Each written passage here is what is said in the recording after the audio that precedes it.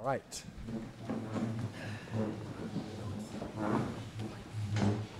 Quick review. How comprehensive are the decrees of God according to the confession? Absolutely. Totally. Whatsoever. That's it's one of our favorite words. Whatsoever comes to pass is the language of the catechisms and the confession. In the decree of election, God works efficiently. In the decree of reprobation, he works Permissively. passively or permissively, passing over. Do those words mean the same thing? Are they nuanced? They're nuanced, yeah. Letting things go as opposed to, permission. Permission is more of an active sense of letting go. The other is a more passive sense of letting things go. I would say there's, a nuanced difference. But essentially, you get in the same place. Excuse me? Not a bare permission. Right. So we're going to get to that today. Yes. Distinguish infralapsarianism from supralapsarian, which allows you to say that God chooses to save some from out of the mass of fallen humanity and others he passes by. Fallen is the key word, out of the fallen. So it has to happen after the fall, whereas the other one happens first. Right. So you all tweak the orders here. So with supralapsarian, you start with election. And with infralapsarian, you start with creation. And this, and that then sets in order the differences between the 2 points of view. Election, what comes next in the supralapsarian scheme? Creation. Election, creation, And fall, redemption. In the infralapsarian? Creation, fall, election. All right, what practical difference does the doctrine of God's eternal and unchanging decree make? In other words, relate the decrees of God to some practical effects that believing in them has. Assurance of salvation. Right, the confession applies it to assurance. Worship. Humility. Any others? Trust. Trust. Confidence. Yeah. What are the decrees of God?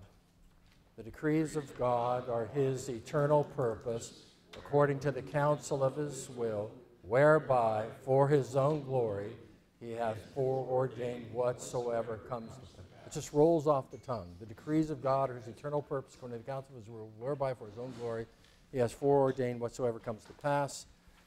Okay. So we move on to the next section of creation.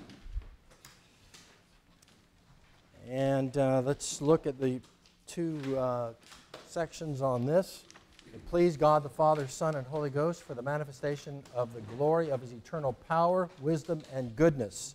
You see how these 3 come up? It's not the first time we have encountered them, but back in chapter 1, talking about what we can know about God through nature as opposed to natural revelation as opposed to scriptural revelation. What can we know? We can know of the power, wisdom, and goodness of God just by looking at the creation. So it pleased God for the manifestation of his power, wisdom, and goodness. I sing the almighty power of God. That Isaac Watts hymn highlights those 3 characteristics as it celebrates creation. We sang that a couple of Sunday mornings ago. In the beginning, to create or make of nothing. Okay, the Latin phrase there is ex nihilo. That is the Christian doctrine, is that God doesn't give shape to pre-existing or eternally existing material. He creates ex nihilo. He creates out of nothing. He brings into being that which did not exist.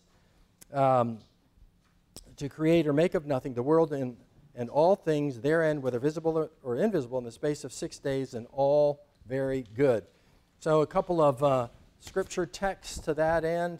Psalm 33, verses 6, 8, and 9. By the word of the Lord the heavens were made, and by the breath of his mouth all their hosts. Let all the earth fear the Lord. Let all the inhabitants of the world stand in awe of him. For he spoke, and it came to be. He commanded, and it stood firm. One of the older versions, he spoke, and it was done. He said, let there be, and there was. So how powerful is God's word? Well, he just speaks the universe into existence. And Isaiah 40, I think, is a particularly powerful celebration of that. In that the question is being sort of asked, how did he do this? Who were his counselors? After all, he measured out the waters in the hollow of his hand. He weighed the mountains on a scale and the hills in a balance. So all of the vastness that we see, how did he do all that? Right, the heaven he measures by his span. You know, the span is from the thumb to the finger, the point of the finger. This is the immensity of God, considered in light of the immensity of the creation. The immensity of the universe gives us some grasp of the immensity, the infinite nature of God. Hebrews 11:3, by faith we understand that the universe was created by the word of God, and so what is seen was not made of things that are visible. All right, so he creates ex nihilo. Then paragraph number 2, after God had made all other creatures, he created man, male and female, with reasonable and mortal souls, endued with knowledge, righteousness, and true holiness, after his own image, having the law of God written in their hearts and power to fulfill it, and yet under a possibility of transgressing, being left to the freedom of their own will. We'll stop there. Let's go on to the questions. Why did God create the world? For his glory. Right, for his own glory. For the manifestation of the glory of his eternal power, wisdom, and goodness. So, when and out of what did he create? Out of nothing. Ex nihilo. How do you reconcile this with modern science? Not good. Science must conform.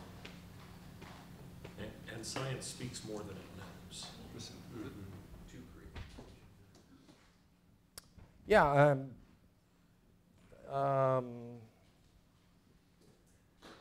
Where do you start to answer that question? How do you reconcile? I think sometimes science sends us back to Scripture to make sure that we've properly interpreted it. Dr. Packer made that point about the environmentalist movement in the 1970s, led to some renewed discussion among Christians of Christian stewardship of the environment, which was a worthwhile discussion. Something short of turning environmentalism into a religion, as not just a few people have done in our day, but not to go that extreme. But there is the idea of Christian stewardship from Genesis 1 and 2. You know, God sets humanity on the earth to cultivate the fields and develop the resources of earth and bring honor and glory to God by doing that. So we are forced back to look at our own Bibles and to evaluate things. But I do think that we're not going to science to find out what the Bible means or what it must mean because of the assured results of science. So I think our primary task is to understand the text. What does the Bible require us to believe? What does it teach? What does it mean by what it says? And we evaluate science on the basis of Scripture, not Scripture on the basis of science. In other words, we don't change our interpretation because of science. We look and come to a satisfactory understanding of what the Bible teaches, and then we go and look and see how science can fit in with Scripture. So the authority for us is going to be Scripture. It's not going to be science. Terry, yes. One other point is that I guess I would make is that the doctrine of creation in Scripture actually gives us the only real foundation for scientific inquiry to begin with, because it gives us an ordered universe from an ordered God And so whatever foundation that the modern science as an institution has for scientific inquiry, they're only leaning on the ideas of a historic Christian West, of the ordered universe that allows for that kind of inquiry to take place. Yes, and secular philosophers have made that point. It's like the Tom Holland point about human rights coming out of Christianity, but in the scientific realm, it's the same sort of thing. Right, and who is it? His name is escaping me at the moment. You know, Whitehead? Yes, Whitehead, Lord Alfred North. Yeah, Alfred North Whitehead. He made that same argument, which was that modern science did not develop beyond where it develops in the ancient world because there wasn't that confidence in an ordered universe. It was Christians who believe in an ordered universe who were confident that scientific experimentation could be repeated because the world is a reliable place. That God set up laws, natural laws, so you could calculate things in a reliable and in a dependable way. And no one, apart from Christianity, has ever had that confidence. Yes? I mean, as somebody who studied science in college, I think once you really look at the cosmologies built around supposedly science, it's just absolutely flying leaps.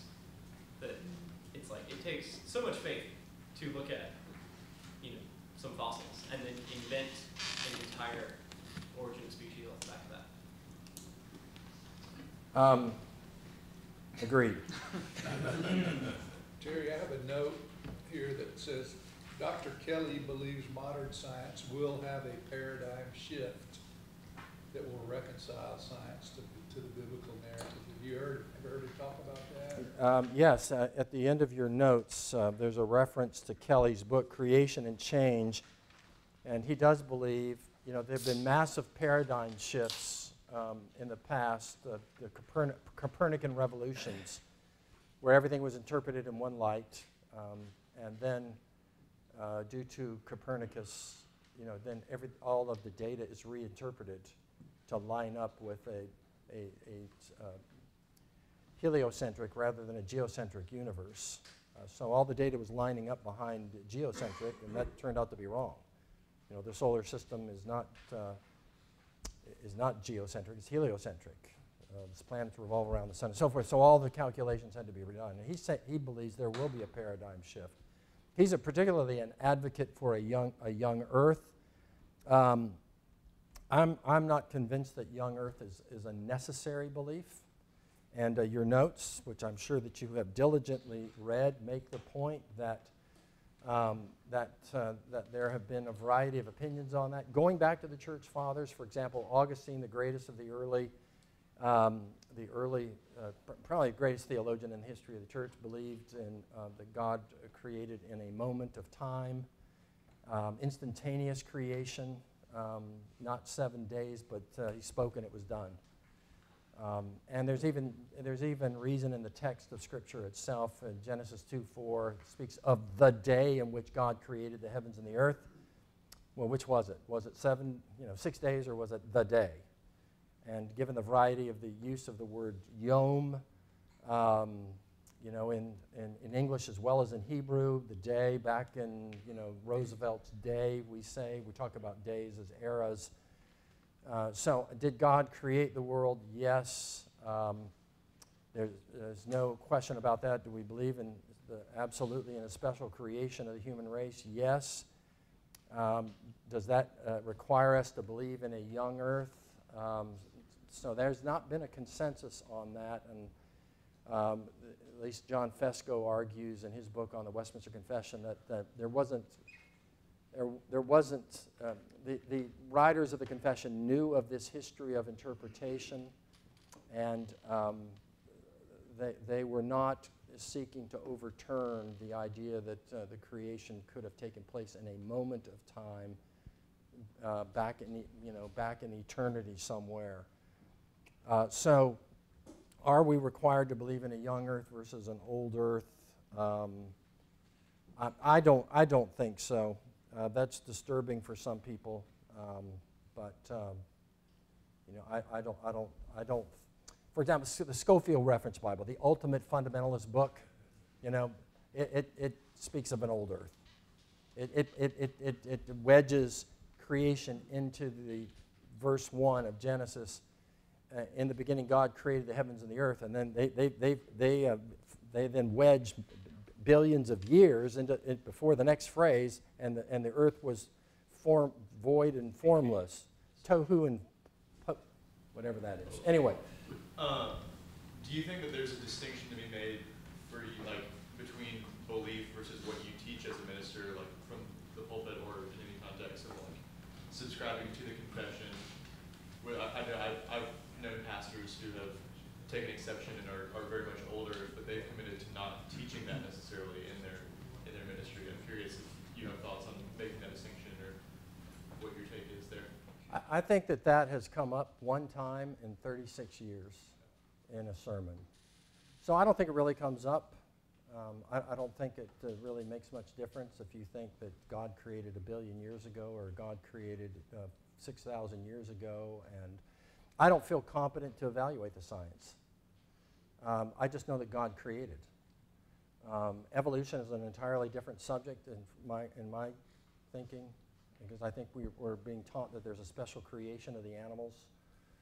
And so to use an evolutionary methodology, I don't think there's any hint of an evolving of the species and so forth, and certainly not of human beings evolving out of apes and all of that. I think that's beyond the pale. But young earth, old earth, B.B. Warfield, the great defender of the inerrancy of Scripture, the greatest defender of all time, he believed in an old earth. So I think that there are plenty of Orthodox people who are willing to accommodate an old earth, but cannot accommodate the idea that the world is being created by evolutionary processes. And evolution depends on death, and death before the fall has problems. Say that again? Evolution depends on death. And to have death before the fall, which there would have to be if the non-human animals were created, evolved before man, there had to have been death for them to have evolved. And before man was created, there was no fall. Yeah. Scripture therefore teaches there was no death. Yeah, well, maybe so. Meredith Klein believes there was animal death before the fall. I was more willing to believe in some form of theistic evolution before that was pointed out to me. Okay, so I just want you all to be familiar with some of the discussion out there. J.I. Packer subscribes to this.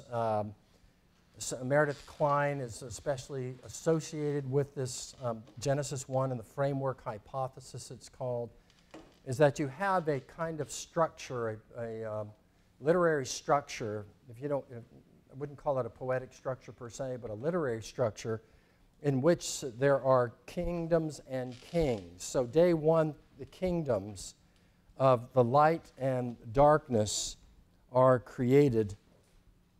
And then the kings, the sun and the moon and the stars, in the terms, they are to rule over. So there you get the king and kingdoms idea. And they are to rule, the two great lights, the greater light to rule the day, the lesser light to rule the night and the stars. God set them in the expanse of the heavens to give light on the earth, to rule over the day and over the night, to separate the light from the darkness, and so forth. Day 2, you have water and sky. Day 5, you have sea creatures and birds that then fill that kingdom. Day 3, you have dry land and vegetation.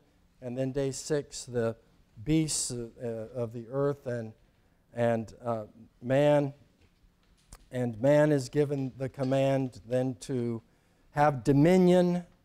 Day 6, dominion over the fish of the sea and over the birds of the air. So again, the kings ruling over the kingdoms.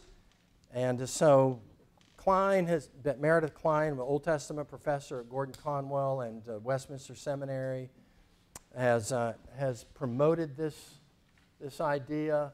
And like I say, Packer subscribed to it. Others have as well. So that the idea that this has to be taken as 24-hour days is the argument is that that's not required of the text itself. In other words, what's driving the interpretation here? The argument of those who hold to this are saying we're letting the text of Scripture drive the argument. We see a literary structure here that indicates that, and then reinforced by Genesis 2:4, in the day that God created. These are not meant to be literal days. In addition to that, let's see.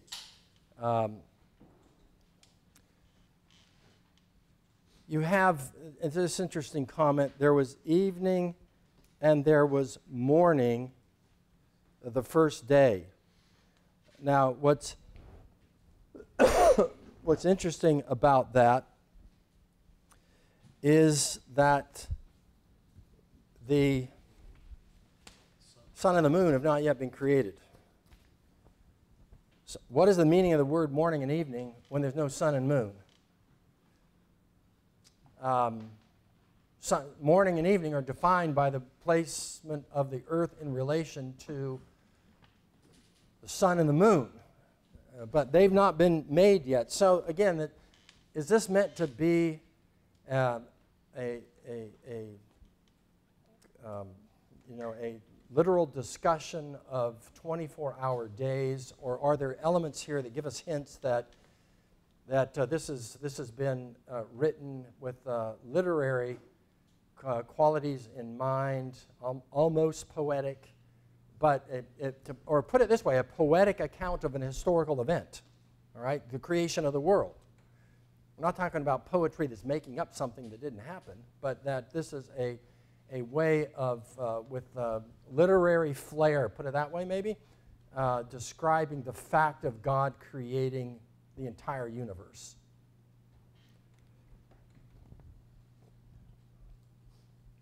Okay. Yeah, you don't get till day 4 that you get the sun and the moon. But you still have light and darkness. You do have light and darkness, yes, from the beginning. But you don't have a sun and a moon to provide the moon and the light and the darkness. Yeah. My question would be where, so how could you say that, oh, this is like literary and poetic perhaps, and then, okay, now we're going to start taking it literally when we start hearing history of Israel? Well, that's what I'm saying. If you see literary elements or poetic elements and non-literal use of words, as in day meaning 24 hours, and evening and morning not being meant the way we use that language. So when you see those kinds of elements, then you can take a second look at it as to whether or not this is meant to be a literal description of 24-hour days. So that's what I'm saying. I want to be driven by the text. I don't want to be driven by the science. I feel personally I am not a scientist and able to evaluate that. I'm not doing the Supreme Court justice thing, I hope, where I can't tell you what a man or a woman is because I'm not a biologist. But I think that the arguments for old Earth versus new Earth are very sophisticated. I appreciate Doug Kelly, who tries to gather up all that evidence and argue for 24-hour days. I think he may be right. On the other hand, I think the Schofield Reference Bible, the Handbook of Fundamentalism, that may be right too, that the Earth is old. So, when you're getting geology, the rocks, and you're getting, what do you call the study of the stars? Astrology, and that's lining up. Astronomy, and not astrology. No, we don't. Evil, wicked, not astrology. Astronomy. When you're getting several scientific disciplines to line up to indicate, the distance that light has traveled over time, these sorts of things. The creation, the young earth people argue, and I think it's a pretty clever argument, God created the world fully grown. So Adam and Eve were adults when they were created. They had the appearance of age. Did they have age? No, they were freshly created. They were like 1 day old, but they were adults. So trees with... They have belly buttons. They could have. They didn't need God could have given them belly. you know what Augustine said to people who ask foolish questions? Yeah, I'm sure I'm going to know in a minute. Yeah, he was asked what was God doing before he created the world, and he said he was creating hell for people who ask foolish questions. Jim? Not to throw another wrench into this, but are we accounting for chronology, the age of the line of Christ going back to Adam? Because if we accommodate the idea of age or old earth, then we also have to consider the relativity of years as well as days. Because the years that all of these men lived all the way back to Adam are pretty clearly laid out. So you can count it all the way back to 4004 or whatever it is, BC. Yeah, that's Bishop Buster's chronology. The problem with it is that the genealogies are incomplete. So you compare genealogy with genealogy, there's gaps in them, and so we don't have any assurance that they are complete as they are. How old is the human race? Maybe Usher's right. I mean, 4000 BC, 4004 BC. I mean, who knows? I just don't think this is something we can be dogmatic about. Did God create human beings out of the dust of the ground? Yes. Yes. So I don't know if this is the answer, but there's the account of creation in Job, and God says to Job, "Where wast thou when I laid the foundations of the earth?" That would be an indication that we're not meant to know. Well, that is, yeah. Where were you? How dare you challenge me? Where were you when I laid the foundation of the earth?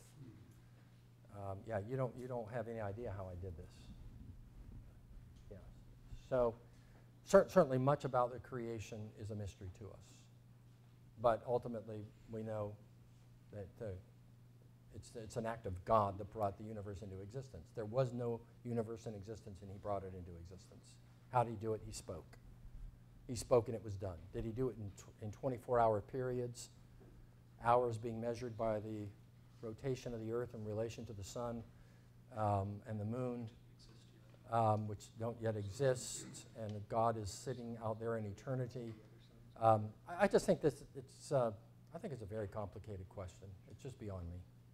So, did God create in 7 days, or did God create in a split second, or did God create? Did he do all that like 10,000 years ago, or did he do it billions and billions of years ago? I just am agnostic on that. Knowing that we're studying God's creation, we're studying him, at what point is it not right to put that study to rest? Does that make sense? So I feel like I got hung up on this for the longest time, God's creation, and it conflicts with science in every way. So I feel like at some point I just had to put my faith in God and stop studying the science on it. And sometimes I feel guilty because I feel like I'm not studying God's creation by doing that. Well, you know, some of the most brilliant scientists who've ever lived, a good many of them have been very devout Christians. You know, I really should write into these notes, you know, some of the names of the key scientists. Fritz Schaeffer's book that I don't have it in here because it's more broadly about science, but Conflict and Coherence, his book, he goes through. I mean, it's just amazing.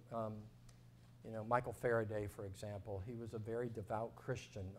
Blaise Pascal, the brilliant mathematician, very devout Christian.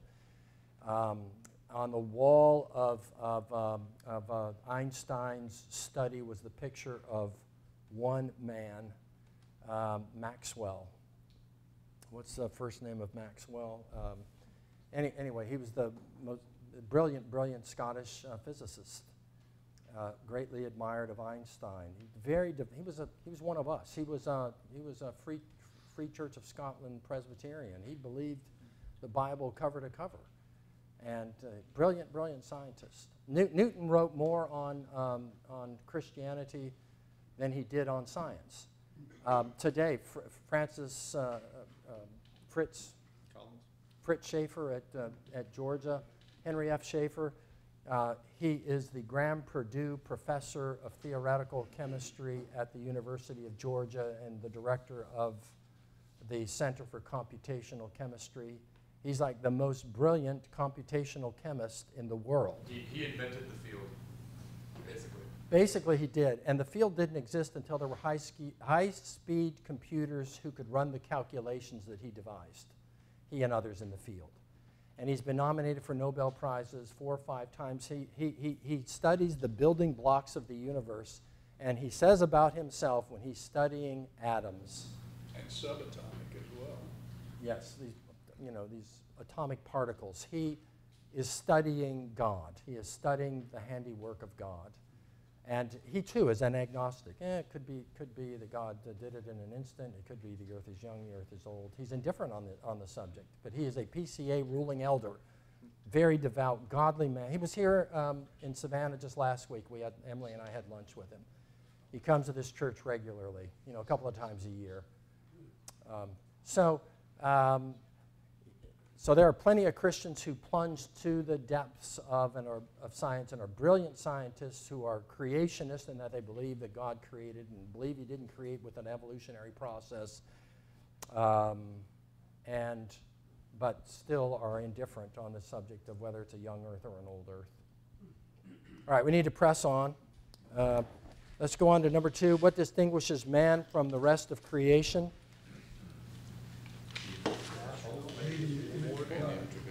Yeah, the primary things are the image of God, righteousness, holiness, dominion over the creatures. So what separates humanity and is at the heart of what constitutes the dignity and sanctity of human life is that we alone of all created beings are made in the image of God. That sets human beings apart. That's why we don't treat human beings like we do grasshoppers, or even like squirrels, or dogs, or cats, or horses. There's a distinctive sanctity, distinctive dignity of human life, and is to be respected because human beings, whatever their race, wherever their region, their ethnicity, they are made in the image of God, and so are due that honor and respect. I'd contrast in the notes somewhere, B.F. Skinner beyond. His book, Beyond Freedom and Dignity. He's working from an atheistic point of view, and from an atheistic and evolutionary point of view, there is no human dignity and there is no human freedom. We're just a product of our genes. It's either nature or nurture that determines what we are. We really aren't free. We either do what we do because of the environment, or we do what we do because of our genes. But there is no essential dignity to human beings. That's one of the real problems of in modern society today, is that we have undermined the basis for human dignity. If we're not made by God, we're just here by chance. We're just a particular form of life. We are more complex than other beings, but why should complexity be preferred over simplicity? And some of the radical environmentalism, this is exactly what you see. Why should a human being be preferred over a tree?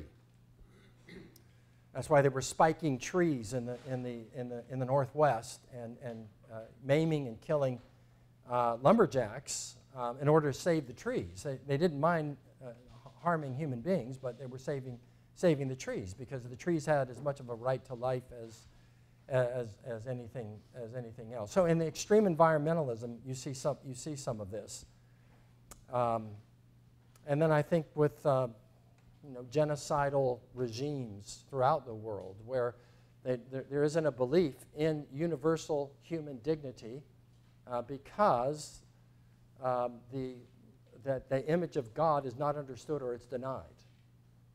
In the Soviet Union, it was only the peasant class. Even if you were a rich peasant, a kulak, you were expendable. there's no sense of the universal human rights and human dignity because there isn't this concept of the image of God and bearing that image. In Hitler's Germany, Jews, they're not seen as bearing the image of God in any kind of special way, and so they're expendable. And it's in China, if you were in Soviet Union, you weren't of the working class. In China, you weren't of the peasant class. Pol Pot in Cambodia, if you had any traces of Western influence, you were expendable. Throughout antiquity, this is Tom Holland again, his books, he's demonstrated clearly there's no concept of universal human rights, universal human dignity in the ancient world whatsoever. That's a Christian concept, and it's tied directly into the image of God. So if you are made in the image of God, your life has value. There is a sacredness to the human life. There is a dignity to human life. All right, and knowledge, righteousness, and holiness were rational beings. Yes? About the sanctity of human life, what do the Muslims or like a lot of those Asian, Eastern religions, don't they have something similar? Not quite the same thing, but don't they also regard human life as valuable as well? Or Yeah, I don't think so. no? I think that life is cheap in the East. Always has been. So look at the caste system in India, the untouchables. They're untouchable and they're expendable. There isn't that, in the West we develop hospitals. We take care of the sick and the weak. They're expendable in Eastern thought and in Eastern religions. I think the argument, if you want to pursue the argument that's really well developed, it's in Tom Holland's book Dominion, where he, scans the world and scans history and just says, look, it's just not out there. The person who is arguing for trans rights and gay rights is beating us over the head with our own weapon.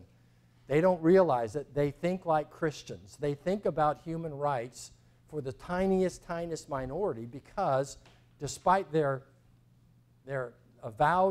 disavowal of Christianity, they think like Christians. They think like people have rights. The lives of ordinary people are worthwhile and should be protected and guarded and so forth, because it's only been in this Hebrew Christian context that that's been understood and practiced. You can even see it in the military tactics, the use of wave tactics.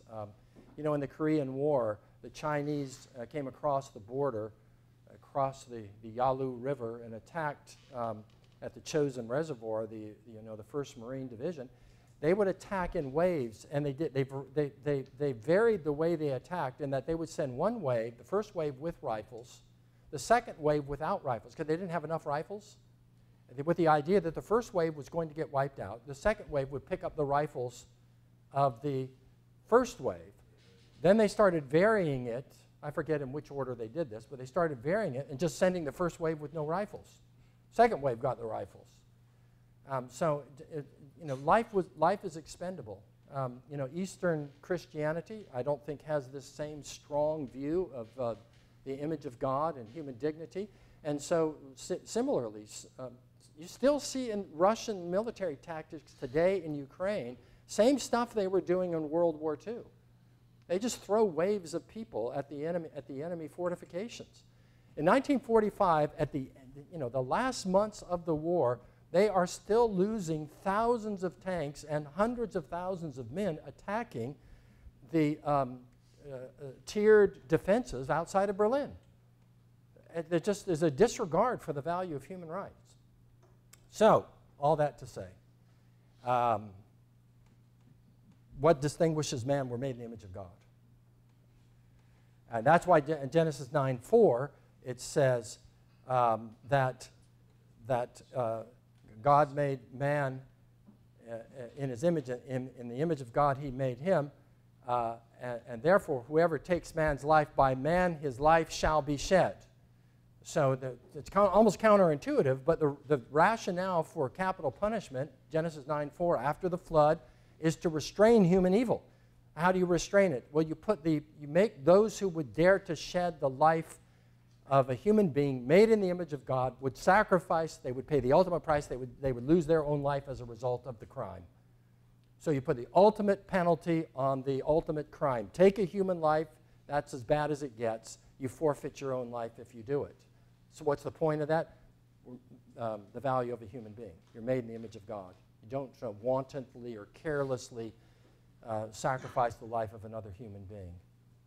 Okay, number 3, the free will of man is described in 4:2. Of what does it consist?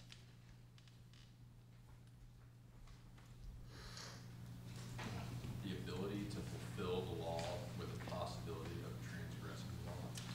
Yes. Until the fall. So free will is understood by the confession, having the law of God written in their hearts and the power to fulfill it, and yet under a possibility of transgressing, being left to the freedom of their own will, which was subject unto change. Besides this law written in their hearts, they received a command not to eat of the tree of the knowledge of good and evil, which while they kept, they were happy in their communion with God and had dominion over the creatures. Yes. The law of God written in their hearts, the power to fulfill it, yet under the possibility of transgressing it. So, does it still exist?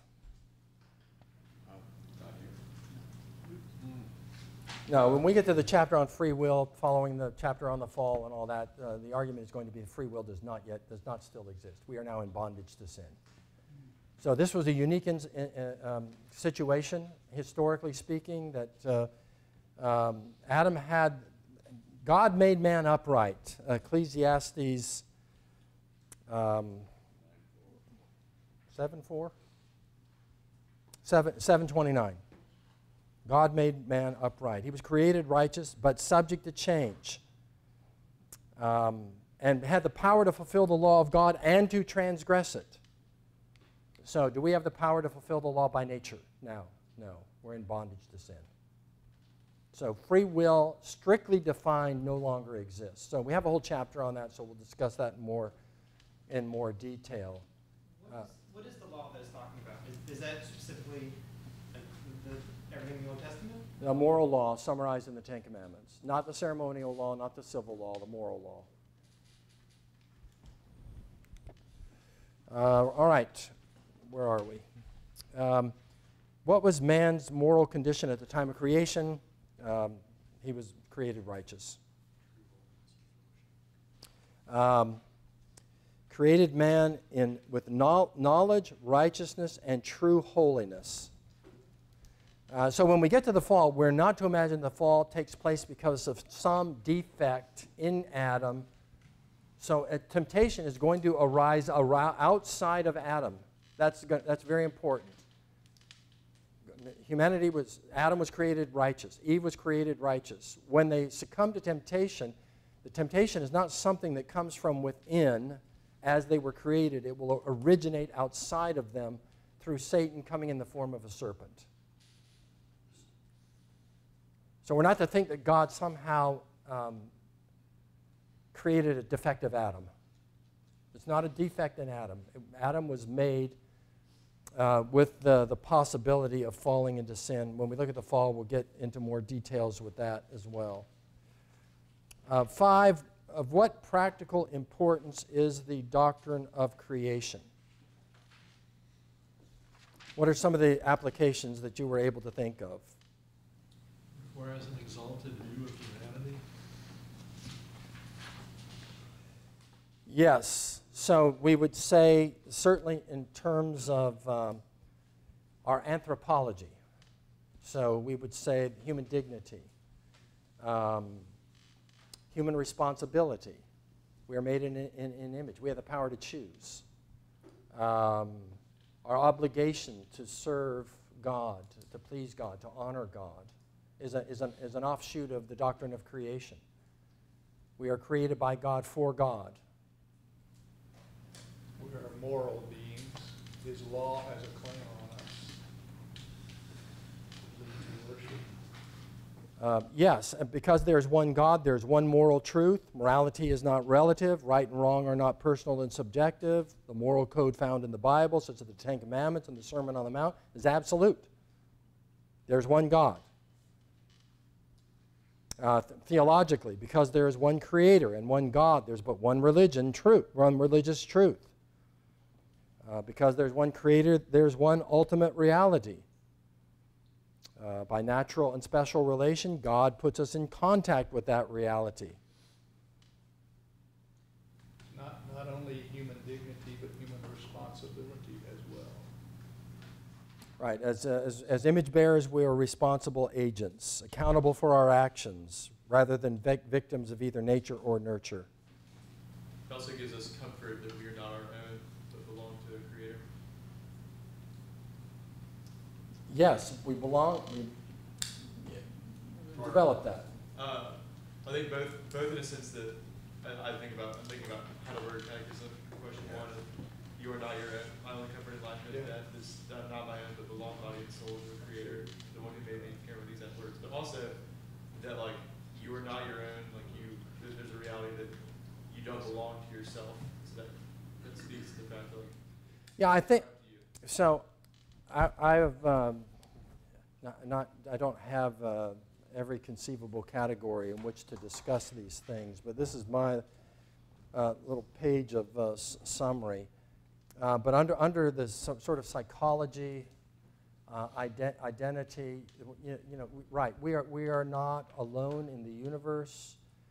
Who am I? Why am I here? Where am I going? These fundamental questions are answered by the doctrine of creation. Who am I? I've written a book by that title. Who we are? Who are we? Yeah. Who am I? What's the title of that book?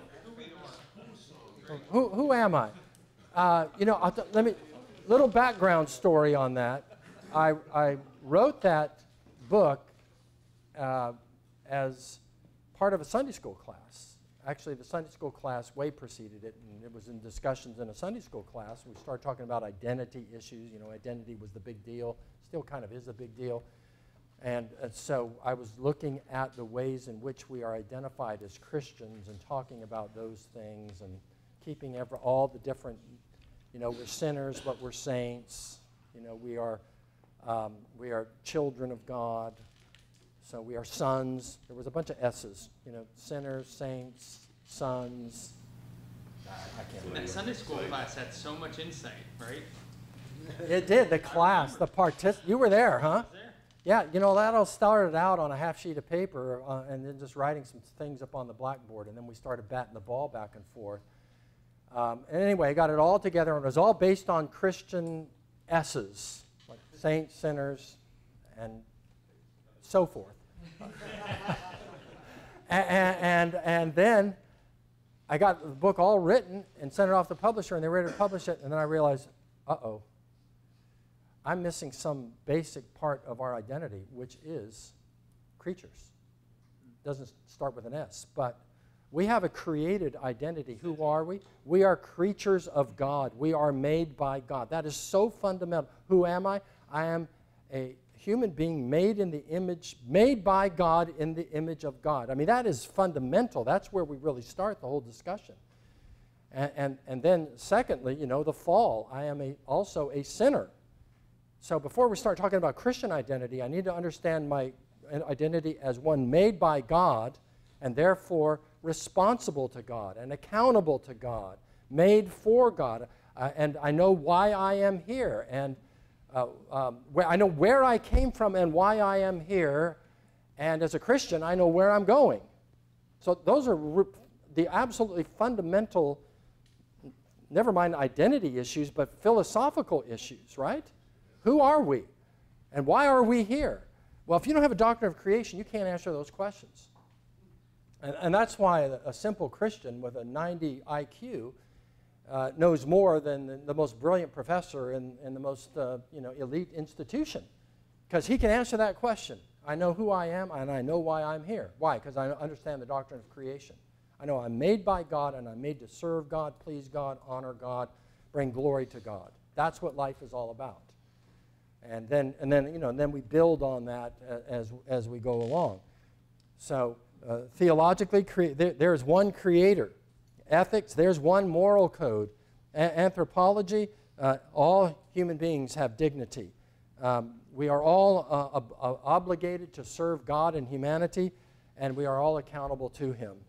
And then in terms of psychology, that's who I am. I am a being made by God. I'm not here by chance. I'm not the product of blind forces in the universe operating billions of years, combining matter and energy, and things evolve, and eventually human beings pop out.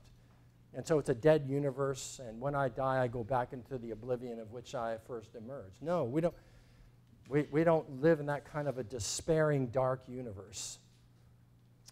Why? Because we understand we're made by God. It's just so fundamental. And then the gospel, that's where the gospel starts. Gospel starts with creation. I'm made by God, and I'm accountable to Him. Made for Him. Am I accountable? Am I pleasing and honoring Him?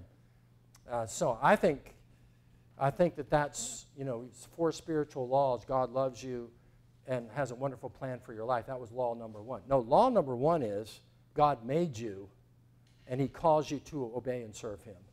Law number 2, you are not doing it. And so you are under condemnation.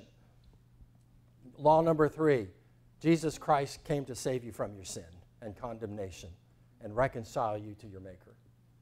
So, those first 2 sound an awful lot like mere Christianity. Did it? I think Lewis took that from me. Look. Yeah. So question number 5, practical importance of creation. There's other things too about our relationship as humans to creation. So often we talk about the negative command not to eat of the tree of the knowledge of good and evil, but there are positive commands that actually precede that. Fill the earth, subdue it, have dominion over it.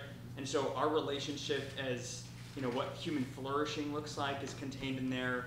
Our relationship to the earth's resources. The earth isn't supposed to rule over us, which is what modern environmentalism would have you think. We're supposed to have dominion over it in a responsible manner. But there's a lot about human flourishing that is in that first chapter of Genesis as well. Yeah, no, I think we're meant to develop the resources of the earth. I think we're meant to have children. And we're to be fruitful and multiply. And 1 + 1 is not multiplication, that's addition. So, we're meant to multiply. The birth rate right now is 1.6 in the U.S. It's lower than that in Western Europe. I mean, you're going to see a demographic catastrophe take place. And it's coming. It's just around the corner. And once it starts, it's almost irreversible. You lose a generation, and you depopulate a whole region. And it's all we don't talk as much about this, but it's part and parcel of the whole rejection of God, the moral code of the Christianity, and then the dominion principle. We are meant to develop the earth responsibly, and we are meant to have children and fill it. You say, well, the earth is already filled, it's overpopulated. Do you ever fly from the East Coast to the West Coast? Fly over country, it's empty. There's like 100 million people living inside of I-95. It's, we are concentrated on the coasts and the Great Lakes, and then there's a big vacant area across the entire continent. So it's not totally vacant. There's excellent hunting out there. Just like you, there are tremendous creations out there that fly swiftly and taste. Half a mile away from the Great Lakes, Wisconsin is empty. I'm sorry, you're from Wisconsin. The place is empty. It's all. The mighty Mississippi River originates right between that and Minnesota. I mean, we're gonna have to take you on a fishing trip or something one of these days, I guess. Did I tell you the story about what Augustine said about people that ask? No. All right, let's take a 5-minute break.